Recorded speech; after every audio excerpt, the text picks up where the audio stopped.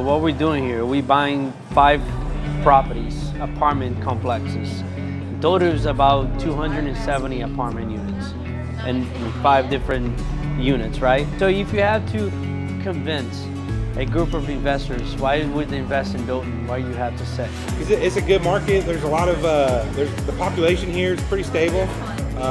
There's the workforce, you got plenty of people.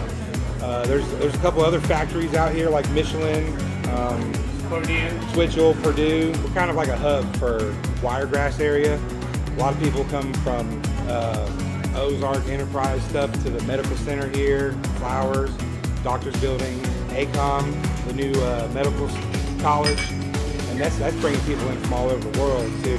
That's what was kind of impressive to me. I didn't realize how large of a scale and how prestige it was. A lot of our people here live in a couple of apartment complexes too.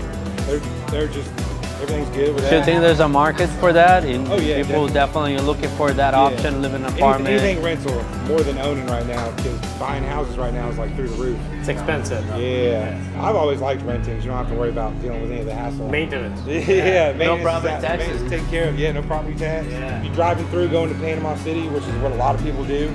Yeah. You know, we're a circle, so we feed in from Atlanta, Birmingham, Montgomery, and it goes straight down to Panama City. Yeah, it's like a hub.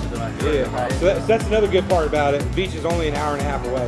Right. And you don't pay beach prices. Nice beaches. Yeah, no.